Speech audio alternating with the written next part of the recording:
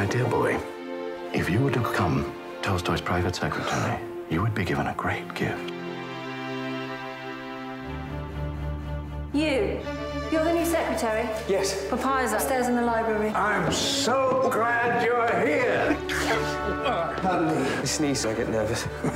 The world's greatest living writer. You all think he's Christ, don't you? I do believe he's one of the prophets. This is unbearable. I'm surrounded by morons. Is planning his legacy. Your works are the birthright of the Russian people.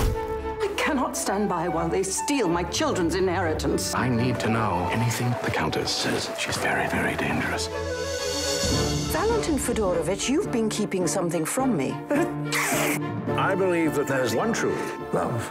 It's not something they'd understand, these so-called disciples of my husband's. I love a romance. You must see by now how committed she is to undermining her husband's best intentions.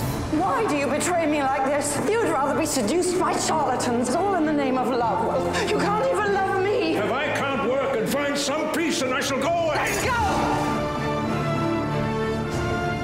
They have a whole life together. Why do you have to deny that? You have become a victim of her romantic nonsense. I don't know who I am anymore. He wants to see her. Let her go. What are you afraid of? You. I'm afraid of you. I've never stopped loving you, but God knows you don't make it easy. Why should it be easy? I am the work of your life, you are the work of mine. That's what love is.